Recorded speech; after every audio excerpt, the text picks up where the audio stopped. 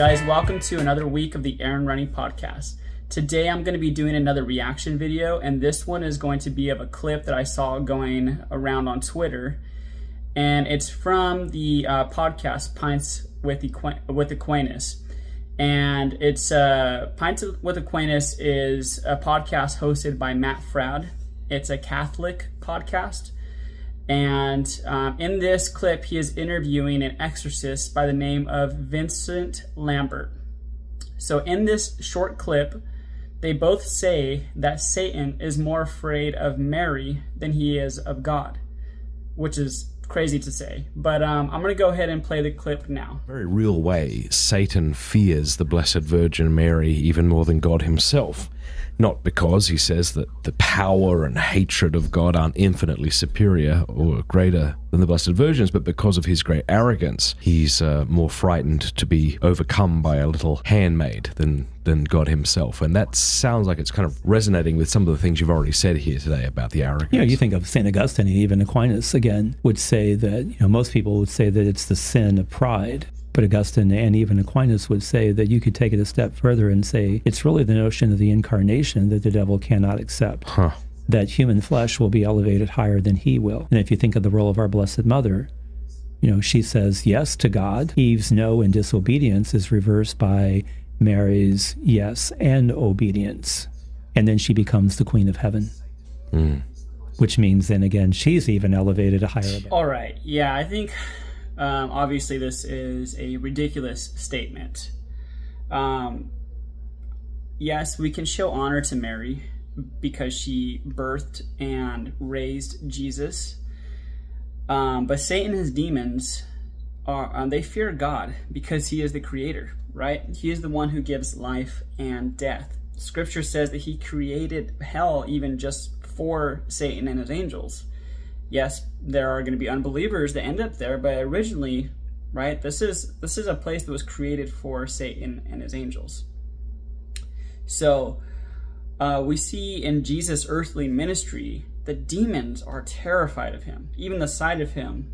So we have this story from the Gospels. I'm going to be reading from the book of Luke for this one, but this is when Jesus heals a man with a legion of demons.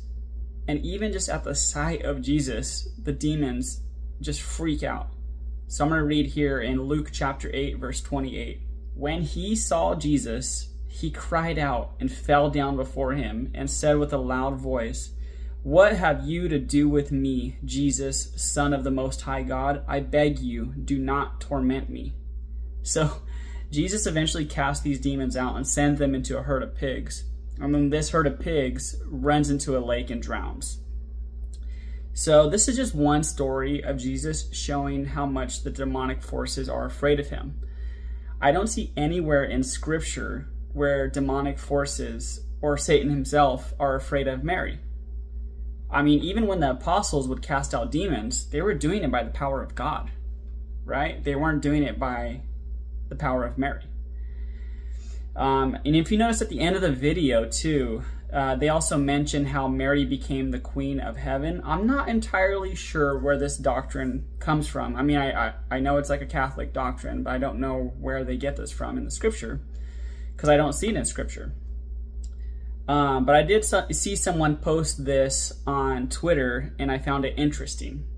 The only mention of Queen of Heaven in Scripture is when the Israelites were worshiping a demon by that name in the book of Jeremiah.